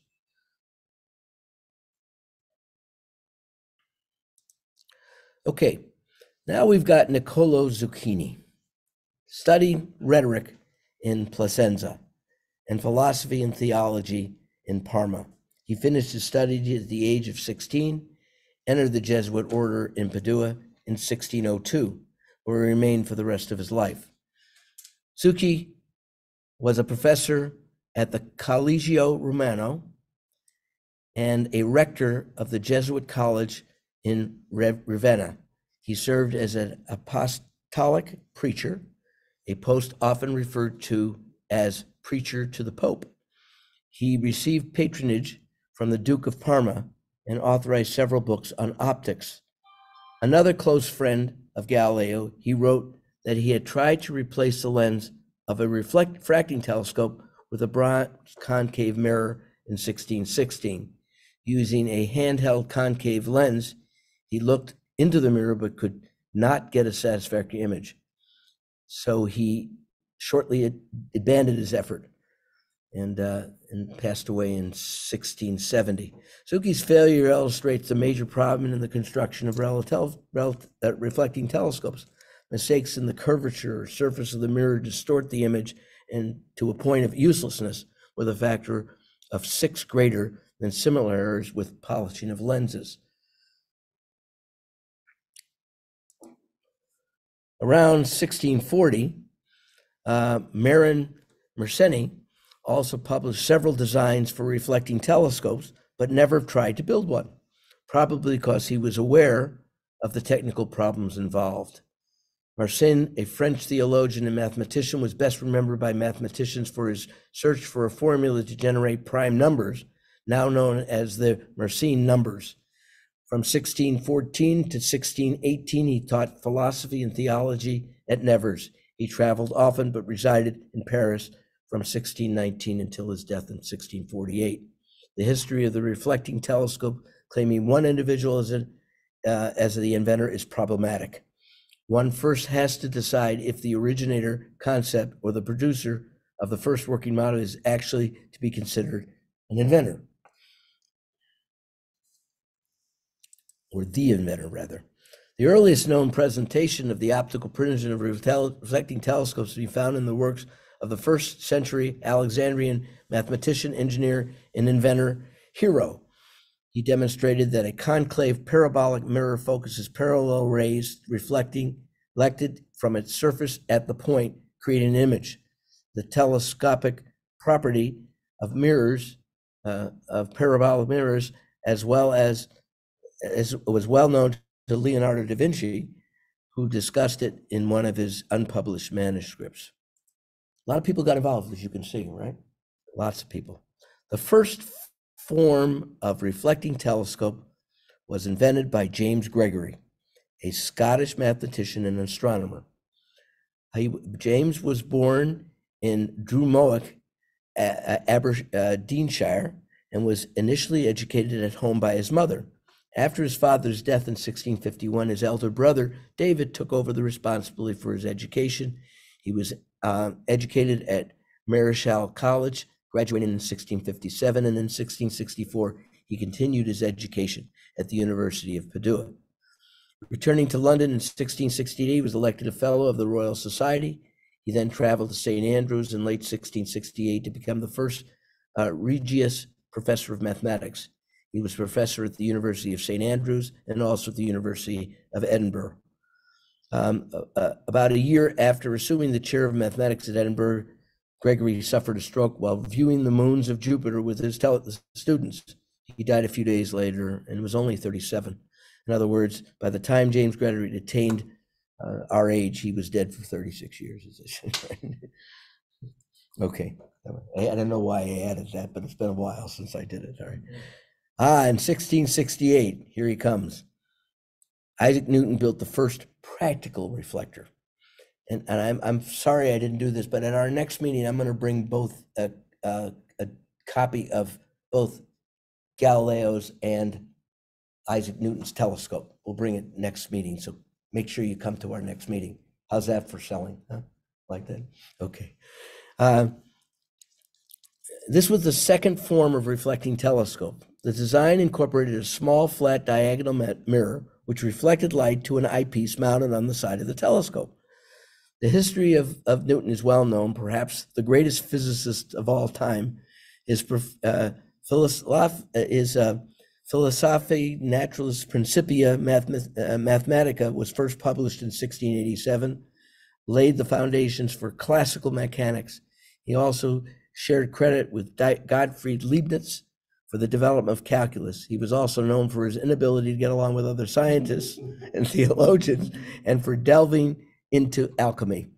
That's false chemistry, by the way, in case you didn't know that. All right. Anyway, but his list of accomplishments are staggering. He was a fellow of Trinity College, second Lucasian professor of mathematics at the University of Cambridge. He was president of the Royal Society and the master of the Royal Mint. It is a mark of Newton's abilities as a technician and craftsman that he succeeded in constructing and polishing a functioning mirror. I will tell you one thing that is really important here. Newton didn't get along with anybody except for one person, Edmund Halley. He got along with Halley, and Halley got him to come out of his shell, if you want to call that. Very interesting fellow as well. Laurent Cassegrain described the design of the reflector with a small convex secondary mirror to reflecting light through a central hole in the main mirror. Laurent Cassegrain was a Catholic priest who is notable as the probable inventor of the Cassegrain reflector. It's the third form of reflecting telescope, a folded two-mirror reflecting telescope design. Laurent Cassegrain was born in France in 1629. His education was not known, but he was a priest and professor by 1654. At the time of death, he was working as a teacher, giving science classes to high schools. He died in Taldron in 1693. Cassegrain reflector is a reflecting telescope design that solved the problem of viewing an image without obstructing the primary mirror by using a convex secondary mirror on the optical axis to bounce the light back through a hole in the primary mirror, thus preventing the light to reach the eyepiece. It first appeared in the 8th edition of the 17th century French science journal, Recueil des Mémoires, published by Jean-Baptiste Denis in 1672.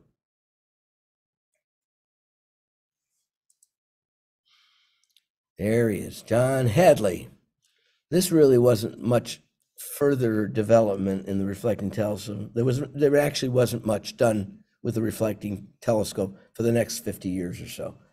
John Hadley, the inventor of the octant precursor to the sextant, developed a way to make precision aspheric and parabolic speculum metal mirrors.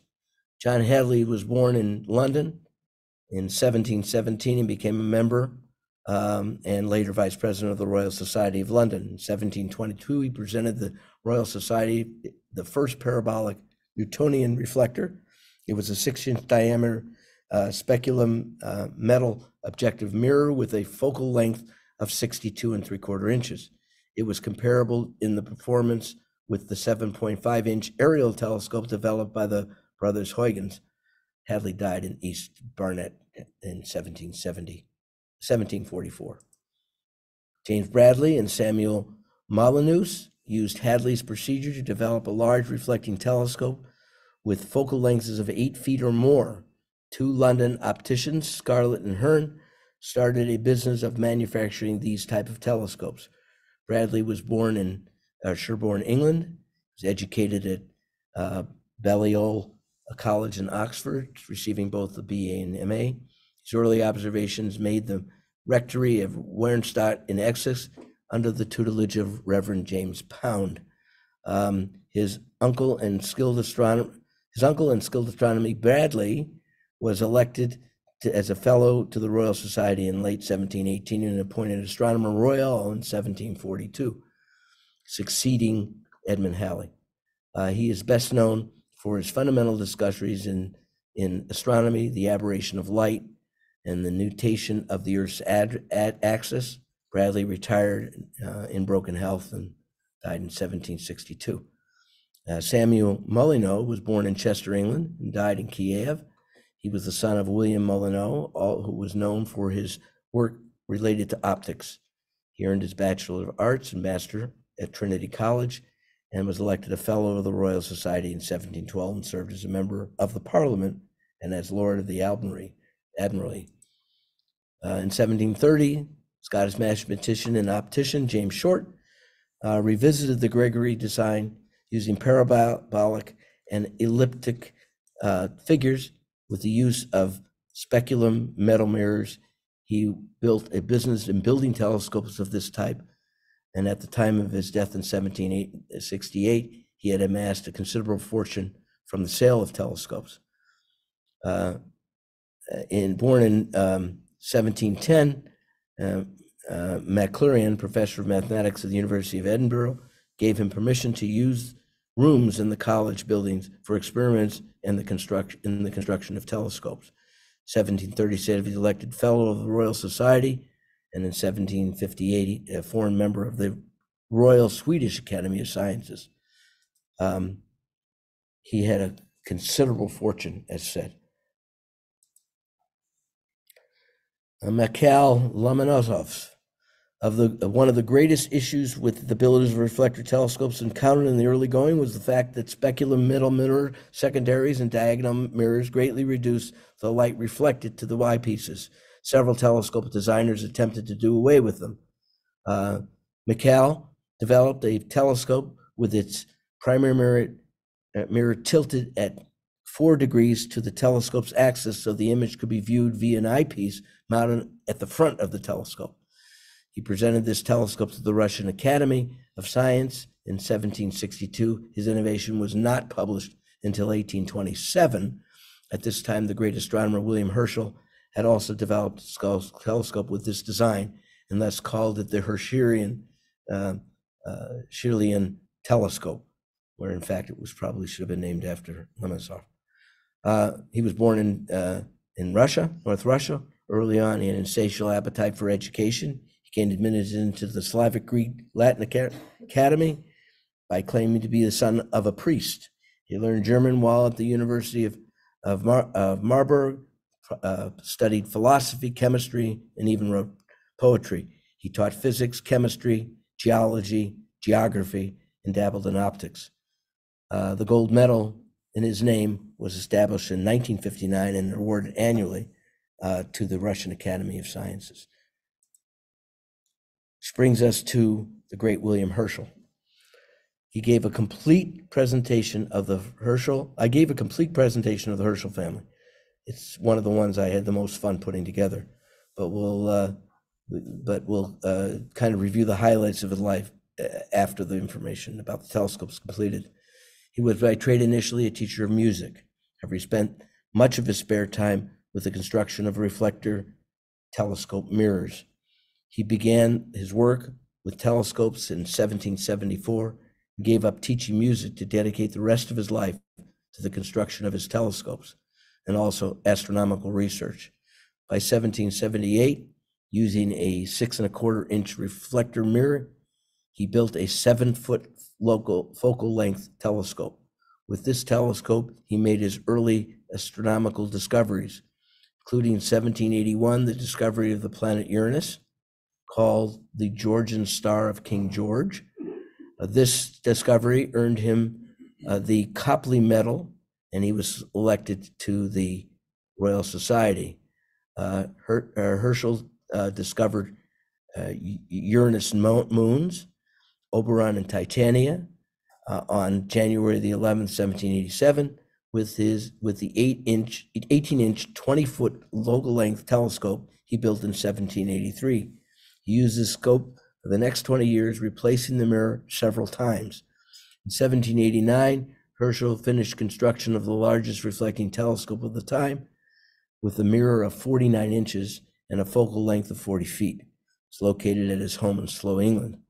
The innovations he made to his telescope included eliminating the small diagonal mirror with his design and tilting his primary mirror so that he could view the formed image directly, thus eliminating the poor reflectability of spectrum mirrors.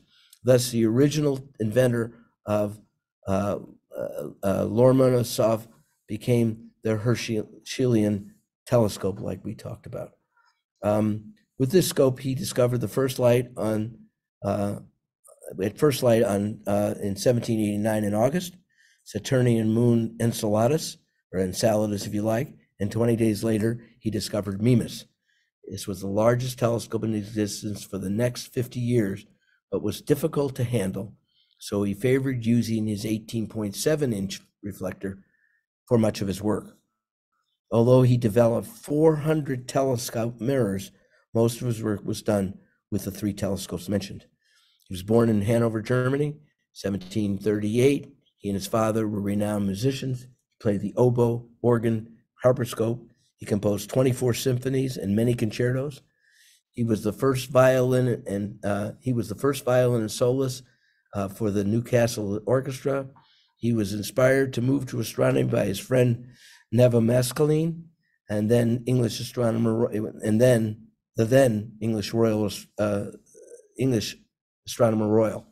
He is best known for creating a catalog along with his sister Caroline, which has surpassed by a substantial margin the number of objects that the Messier's catalog had in it. By the way, Messier stopped naming those objects because there were 110. Is that right? Is that the number? 110 Messier objects. The Herschels discovered 2,000 objects, and Messier just went, okay, enough. All right. He was also involved in the development of spectroscopic studies. He was the father of John Herschel, who was also a great astronomer of the time in his own right. John Herschel went south of the equator to establish a observatory down there, and that is our really first chance to see the southern hemisphere stars, by the way, just as a side note. There's a lot of side notes. All right, in 1845, William Parsons, the third Earl of Ross, built a 72-inch Newtonian reflector called the Leviathan of Parsonstown. With this telescope, he discovered the several form of galaxies. But what? Spiral. Did I say that? I'm sorry. Sometimes I could put it together.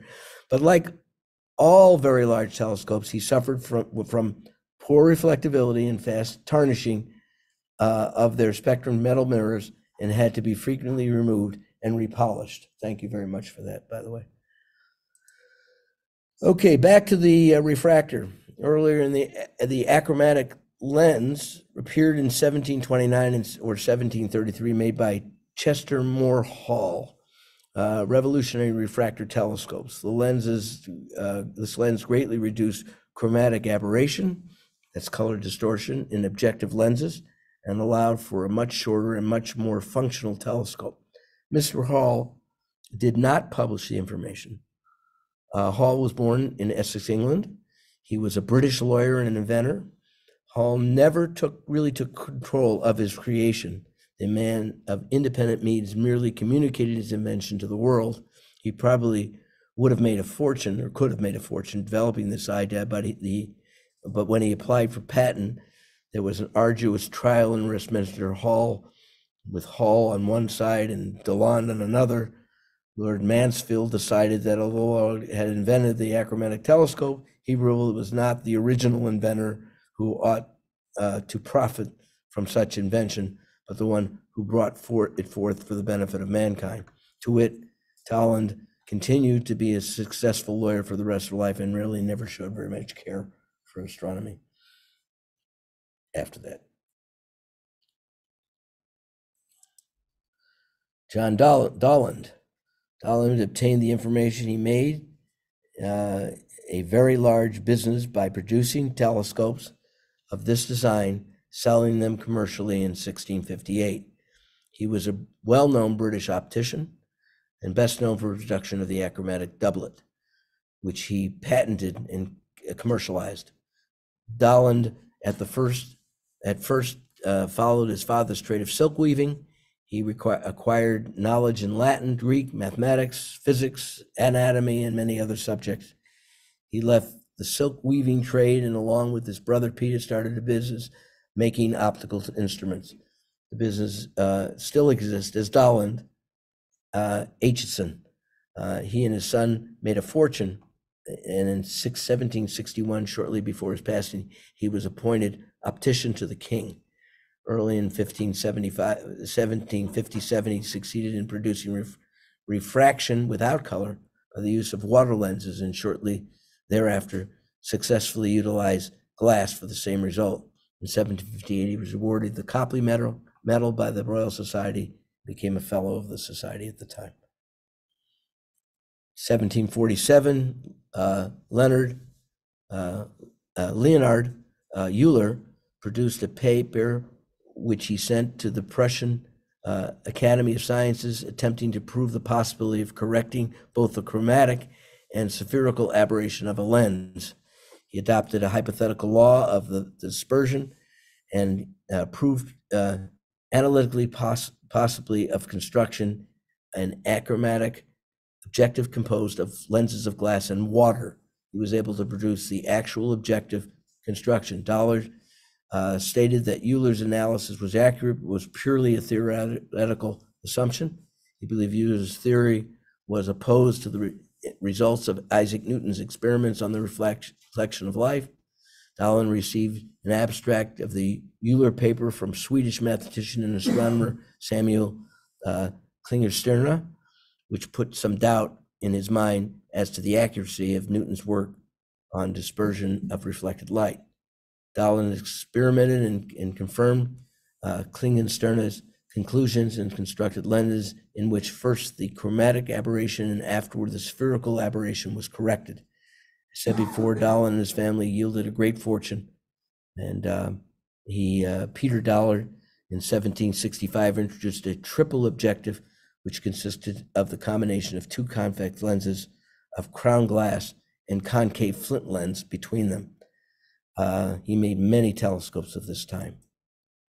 And there's a whole bunch of people. The problem with the refractors, which continued through the late 1700s and through 1800s, was the difficulty in finding discs of glass, particularly flint glass, that was suitable purity and homogeneity. This limited the diameter of the light gathering power of lenses found in the achromatic telescope. The French Academy of Science offered large prizes to perfect discs of optical flint glass, but to no avail. Ongoing problems with building reflecting telescopes still made the refractor the telescope of choice. Reflectors were plated with impacted metal mirrors and constant need to pull them out of telescopes for periodic polishing. This refracting telescope were being produced in even larger apertures, and in 1866, the refracting telescope of 18 inches wide was, for the short term, the Big Daddy. But it was the 19th century came to a close. There was numerous great refractors. The two largest, 36-inch Lick Observatory and the 40-inch Yerkes were built. Both tested the limits of practical research because of the effect of gravity on the lens itself. Understanding if you get a lens that's big enough, gravity can warp it.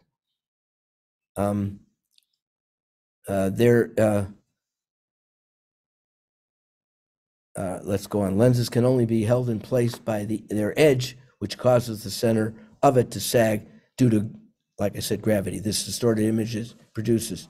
There was a 49.2-inch refractor exhibited at the Great Paris Exhibition in 1900, which was never put to use.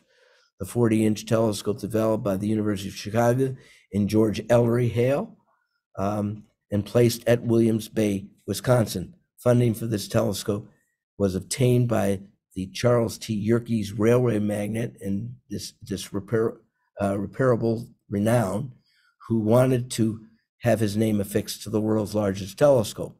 Although he funded the telescope, he was very tight with funds for support equipment, which to the chagrin of Hale and the University, much to the chagrin of Hale and the University of Chicago, telescope saw new light, first light in 1697, and is sometimes called the birthplace of modern astrophysics. It was produced over 170,000 photographic plates and many notable astronomy work within its walls, including Edwin Hubble. Yeah, I know we're gonna do it. Yes, I got it. Again, what we're gonna do, and I did this the last time when I did the presentation, was we separated it into two presentations. What we'll do is we'll finish the 8 minutes of it here, and at some point in the near future, we'll go into it. And by that time, we'll probably have several more telescopes to discuss, obviously. So I just want you to know that I'm going 8 more minutes, and then we'll get into the crux of the 1900s, which changed a whole lot of things. All right, certainly with space travel and such. All right, the first there were 170,000. What did I do there? Oh, there we go. Okay, there were 170,000 photographic plates. The people that worked on it was Hubble and Chandrasekhar,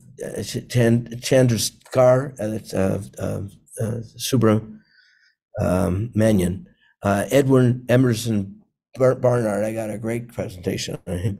Otto Struve, and more recently Carl Sagan. The scope was built by Alvin Clark and Sons, and their company is still in effect and still working with that. All right.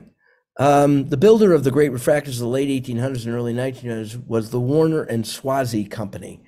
They built the 36-inch Lick telescope, the 40-inch Yerkes telescope, and the 26-inch telescope at the U.S. Naval Observatory. The company was founded in 1880 as a partnership of Worcester Reed Warner, 1846 to 1929, and Ambrose Swasey, 1846 to 1937. The company was operated from its forming till its acquisition in 1980. Warner was a scientist, manufacturer of optical equipment, and a philanthropist, close friend and next door neighbor to John D. Rockefeller. He, of course, was one of the co-founders of Warner and Swasey, initially to manage tool and precision instruments company in first Chicago, then Cleveland. He also made astronomical telescopes for the government. He was president of the American Society of Mechanical Engineering and a fellow of the Royal Astronomers Society of Great Britain, and socially awarded annually awards at Worcester Reed Warner Medal for outstanding contribution to permanent literature of engineering. He passed away in 1929. Shown here are 3 major telescopes built by Warner and Swasey. The Lick telescope, used by E. Barnard, who discovered the 5th moon of Jupiter, Amalthea. It was the first moon of Jupiter to be discovered since Galileo. All optics in these telescopes were produced by Alvin Clark and Sons. And Alvin Clark, born in Asheville, Massachusetts, descendant of a Cape Cod whaling family of English ancestry, was the American astronomer, telescope maker. He was a portrait painter and an engraver.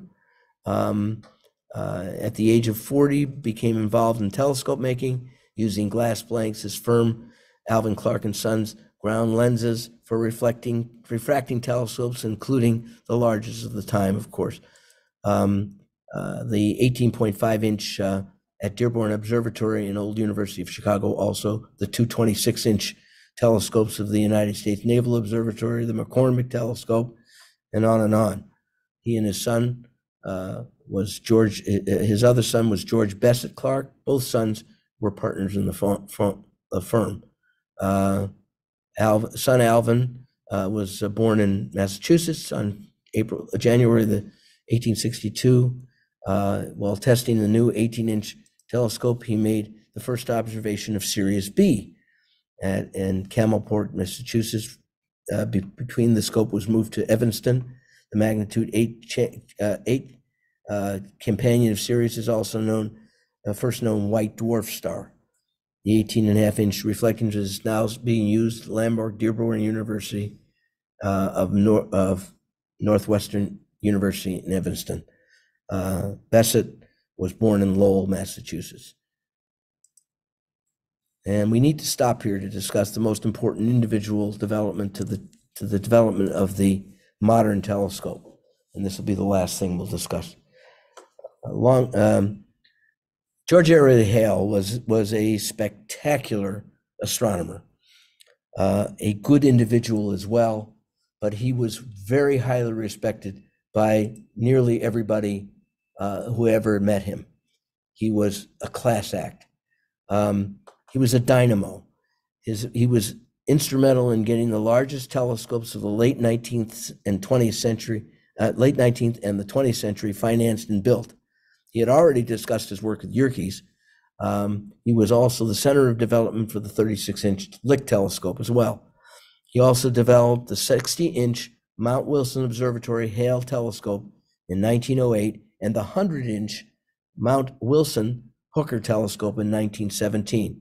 He also developed the two solar telescopes, building on a theory that because of the heat generated by the Earth, they needed to be elevated. He built a 60-foot solar telescope and a 150-foot other solar telescope. These scopes were specifically used to, obviously, for observing the sun. He was a key figure in development of the Mount Palomar 200-inch telescope, which saw first light in 1947 after Hale had passed away. You have, through time, all of these individuals. Like I said, I've gone through 36 pages of this already, and it's about 70. So I just wanted you to know that I enjoyed this for you tonight. We will get into the other telescopes that came in, such as the Hubble, such as the Kepler, such as the James Webb, obviously. And if you have any questions, now is the time to do it, but you don't have much time. Any questions at all? Hey, what's this stuff about this new Euclid telescope that's out there? That's what, remind me on this. I heard about it. I don't remember a lot about it either. There's this new telescope out, Euclid, supposed to be mapping a lot of the galaxy. Yeah, and it's also on one of the satellites, as I recall. I believe so. Yeah, right. Yes, there's new information going in, and by the next presentation, we'll hear that. I'm interested in it, yeah. Any other questions that you have? Telescope making has been very complex, and there's been a lot of personality and a lot of egos, either hurt or kept because of it. Understand that we're constantly looking, we're constantly doing it. The James Webb is spectacular. There's things. I've got a picture of the Hubble shot of the photos of creation, and one by the James Webb. I don't know if you've probably seen it. It's a stunning how you can see it. And we'll be discovering all the telescopes of great interest as time goes along. Thanks very much for your time. Thank you. All right. Thank you, Ken. All right. Our next meeting is in person at Cranbrook Institute of Science on Monday, September 11th, not September 4th. That's Labor Day. And we are going to, what? That is correct. Okay. And we're meeting afterwards here at the National Coney Island on Groesbeck, just south of 12 Mile. Thank you for coming. Enjoy your evening. Good night. Good. Thank you very much for the use of that. No problem. Next time I will have this geared so that I do the way I want to do it. But that was good. Okay. Second monitor. Oh, let me get this. So what I did is I stopped. Yes. Are the solar scopes, are those the one in McMath, or are there different ones? The ones Hale did?